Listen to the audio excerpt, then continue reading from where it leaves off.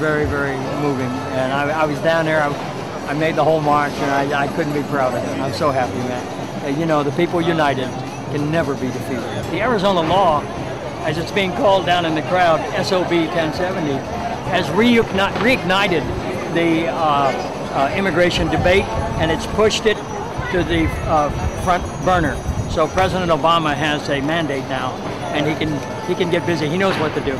The bill, I don't think it's going to become law. I think it's been in, you know, she signed it about 8 or 10 days ago. They've got 90 days.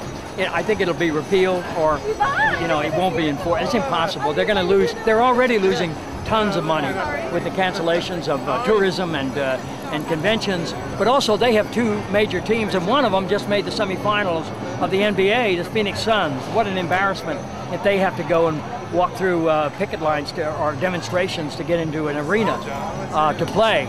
And the Diamondbacks, they were picketed the other day in Chicago. So it's already cost them a lot of dough, and it's going to cost them a lot more.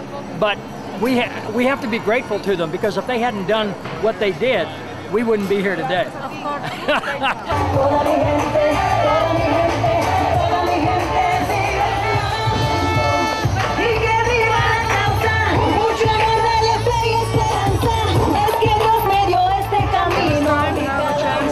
Very much so. Yeah.